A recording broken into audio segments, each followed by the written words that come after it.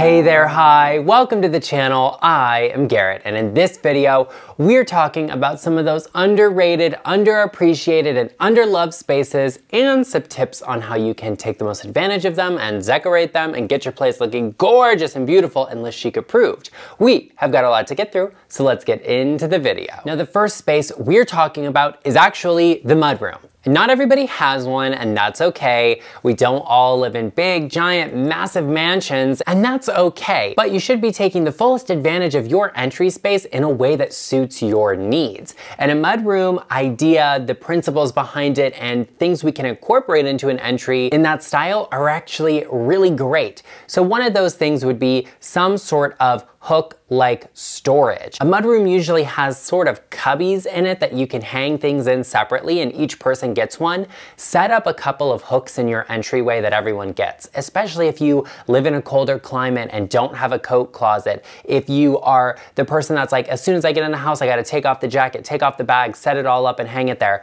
Get a hook on that wall for each person there. The next thing to think about is a place to sit down and take off your shoes. If it's rainy, if it's snowy, if there is mud on the ground, you're not walking in my house with those shoes, that's for sure. So take them off at the door, have a seat to sit on, and look for a bench that has some sort of space or storage underneath it where you can put those things. Having a basket there is great for putting the dog leashes and leads, or if you need to put the shoes in the basket for off season, like it's winter now, you're gonna be wearing boots, put the sandals in the drawer. You want the storage and the versatility a mudroom offers, and you can build this into any sort of entry or hallway space as long as you've got just a little bit of that room. It's also worth noting that if you have a family and you, your husband, your kids, and the dog are all coming in the house at the same time, you are going to have a blocked area there, and you're going to need to move some of that space, some of that entry area where people are hanging up their coats and taking off their shoes a little bit further away from the door. So everyone can get in, you can close the door, save the heating or the air conditioning, and get that space cleared out a little bit so people aren't shuffling through. That's a great way to increase the functionality of an entry space and create that mudroom-like effect off of any door. Even if it's the back door, the front door, whatever that is, a useful space and a well-organized space is always a beautiful one that will definitely benefit any and every home. Now, the next space worth mentioning that is underappreciated and undervalued is actually the butler's pantry. Not everyone has the space for that, and I completely appreciate that. I don't have it, and I wish I did because I love a butler's pantry. Some of you have asked about the history of it, which is actually really interesting. So older homes typically would not have had a kitchen built in because they had a tendency to catch on fire and burn everything down. So what families in large homes would do is have a separate prep space called a butler's pantry, and it would be an area where fine china and dishes and silver, wine was kept, and food would come in from the kitchen, be replated, and then served for dinners, for meals. And it was really just a storage space that had a little bit of countertop to use to make things beautiful, and that was that. I love a butler's pantry today because it has a lot more to do with usability, functionality, and storage, and they are just really gorgeous and kind of decorative.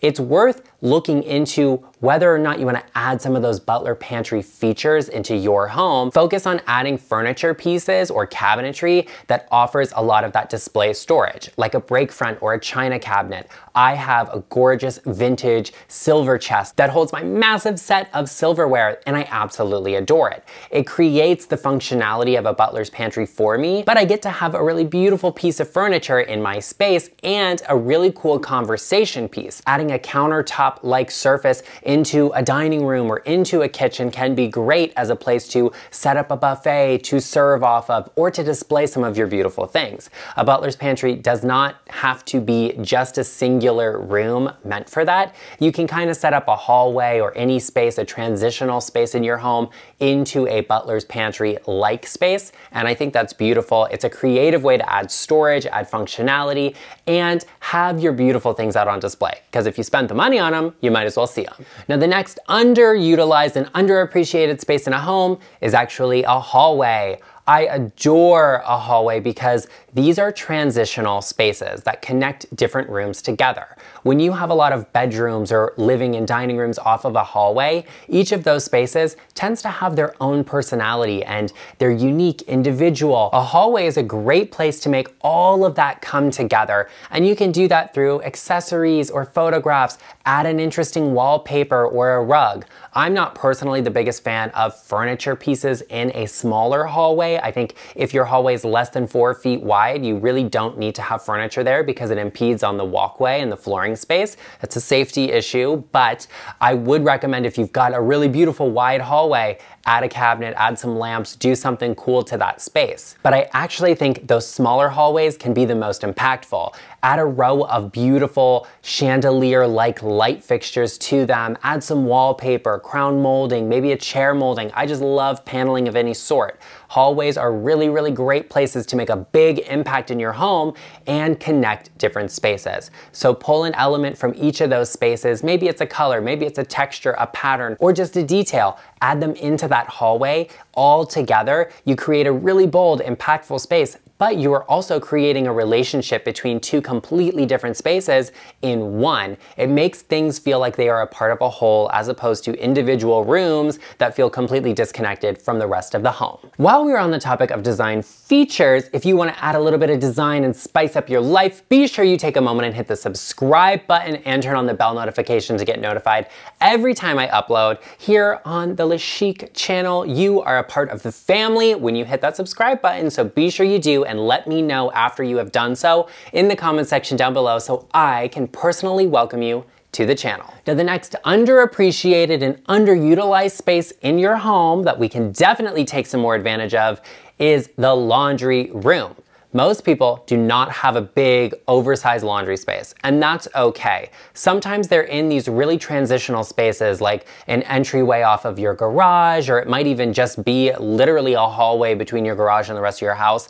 Mine is in a closet, and that's okay. Some people only have the teeniest little space and they stack a washer and dryer, but you can have such a big impact in a small space like that. You can wallpaper a small closet with a washer and dryer. You can paint it. You can add shelving and storage of all sorts. If you've got that really thin little closet and you maybe have just a little bit of space, look for some hanging racks for some of your brooms, a dustpan, a vacuum, whatever that is. I love that. I love getting a piece of organization and storage to get something off the floor that doesn't need to be there. But even if you've got a little bit more space, get creative with it, because adding more storage, getting more organized, and getting creative in a small space like a laundry room is so amazing. They also tend to be spaces that get kind of dusty a little bit, and it's nice when things are all tidy and put away to keep them clean. A great way of doing this is adding a shelf, adding some baskets into the space to store some of those linens, to store some of your cleaning supplies, maybe even rebottle some of those soaps and detergents. That way they look really gorgeous, they're stunning, they're beautiful, or put them in a cabinet behind a closed door where you don't have to see them. Love that also. Add some features to this space, a little detail, an element like a paneled ceiling, like an interesting element on a wall, like a wallpaper, or like paneling in there as well. I love that. I think it can be so bold in a small space, especially since a lot of people use those spaces as entryways into their home. It's worth taking your time and putting a little bit of effort into a space that is very utilitarian, because it can make a chore into a feature, into an element, into an experience. And I think that is so beautiful. It's gorgeous to have in your home. A lot of you also don't have laundry rooms at all. Maybe you just have a washer dryer combo in your kitchen. That's great too. Have it built in, add some countertop space on top of it. Take advantage of the space you have and make the most of it. I think that's fantastic, that's gorgeous, and you can do so much in a small little teeny tiny laundry room that is really impactful and will make the difference in your home. The next underrated space in a home is one of my personal favorites, and that is the closet. I love a well-organized, tidy, and put-together closet. I am not a person that deals with clutter, that deals with things being out of place, all of that well, so I like to take the fullest advantage of the closets in my home and add the most amount of storage. I also am a believer that if you have a wardrobe, if you are having that moment where you're getting ready, you like that experience, it should be put together beautiful, dust-free, clean and tidy, well organized to increase the experience in your daily rituals of getting ready. That's something super important to me. I'm also a luxury lover. If you follow me on Instagram, not that I do all that well posting all that often, but that's not the point. I love to post and share some of my beautiful things and fashion elements, moments. I love designer bags and shoes and jewelry and all of that. That's okay. You don't have to if you don't like to. That's up to you. But I like for my space to be super well organized. For me, when I was a kid, I hated plastic and wire hangers. They just drove me crazy, and I was like, I'm gonna have made it when I have all wooden hangers in my closet. And guess who has all wooden hangers in their closet? Me. No more plastic hangers! I like all of the hangers in my closet to match no matter the style of them. I prefer wood, I have wood pant hangers, but sometimes you need the velvet hangers to keep things from slipping and falling. I also get those to match. They're all black and silver in my house, in my closet, everywhere, because it's cohesive, it's easy, it's simple. If you've got a big walk-in closet, it's always nice to have some really gorgeous professional cabinetry installed, but that's really expensive. Getting creative with what you have available to you, what's in your budget and what you can do yourself is actually a really great way to increase the storage functionality of your home. For me, I can't see piles of clothes or shoes. I can't see a mess. I have to have clean floor space because I gotta vacuum, I gotta clean it. It has to be dust-free, otherwise it's gonna be an entire situation that I'm not dealing with. So I definitely recommend you do the same because it will increase the experience, increase the beauty of the space, and the more organized and tidier your closets are, the more storage and organizational space you have, making things so much easier on you. Now, the next underrated and underutilized space in a home is the space above cabinetry. I talk about it all the time that I do not like that, and if you have the option to add more cabinetry up to the ceiling, I recommend you do so. But not everybody has that option. Sometimes you've got 14-foot ceilings. Sometimes you've got vaulted ceilings. Sometimes you're renting or you just don't have the budget to do that. Totally okay.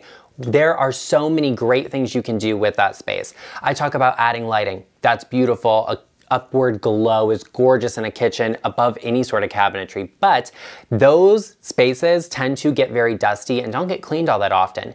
You all share with me that you love to put newspaper on the top of them, so you don't have to get the vacuum, get the spray, get the rag, and dust all of this and get all of the dust in the air and into your face. You like to put newspaper so you can just pick it all up, toss it all out, and there you go. I think that's a fabulous idea to take advantage of that space and make it the least amount of maintenance it can be. Something worth considering on top of your cabinets is decor. I don't love a ton of it, like I've shared numerous times, but I think there are certain elements you can actually add on top of those cabinets that make sense and look good. Things like baskets, things like in your kitchen, you want it to be relating to cooking. So maybe you have vintage appliances or vintage signs from restaurants or something like that that you collect. That's great to put up there. There's a lot of beautiful things, but I would avoid the fake plants. I would avoid the kitschy decor. Things that need to be used, but you actually can't use because they're on top of a cabinet and you can't reach are definitely things to avoid putting on top of them. Also, I know I said signs, but let's steer clear of the word signs. We know it's a kitchen. We know we need to eat there. We don't need to see all of that. I love a kitschy moment for you, but let's just steer clear of that one. It's a favor I'm asking for you to do for me. Love that for me. Now, the next space worth considering because it is underrated and we can definitely take advantage of it is actually outdoor spaces. And I'm not just talking about your backyard, your patio, whatever. I'm talking about windows and actually balconies. I have a ton of balconies on my house and it's really great, beautiful. I love them. I'm literally looking out the window, looking at one right now and it's gorgeous, but they actually need some refurbishment and we're gonna get to the exterior of our house come winter. But decorating those spaces definitely makes the interior feel a lot more beautiful. And even with a window, you can add a window box outside of your window and plant it, have a mini little garden. Even if you're in an apartment, you definitely check with the building or whoever's in charge of that to make sure you can do that. Maybe you plant an herb garden. I think that's great because you're taking advantage of a space that you weren't otherwise using. Don't forget about what you are seeing outside of your window. Even if you don't have the most expansive view, if it's not a skyline view or a view of some mountains or whatever, you can definitely take advantage of having that window there and put something beautiful outside of it. Plant the space, do a little garden patio setup. I think that's so beautiful, and it definitely enhances what's happening inside your house when you consider what you are looking out at outside of your house. Well, there you have it, everyone. I hope you enjoyed this video. If you did, be sure to let me know in the comment section down below. Share with me what is one underrated, underutilized space in a home that you're like, why is no one taking advantage of this? Be sure you give this video a like, and I also know that you know someone that they are looking at a brick wall outside of their window and you're like, honey, put a plant in it or something. Give us a little bit of life going on here. Share this video with them because friends help friends, and I will see you in the next one.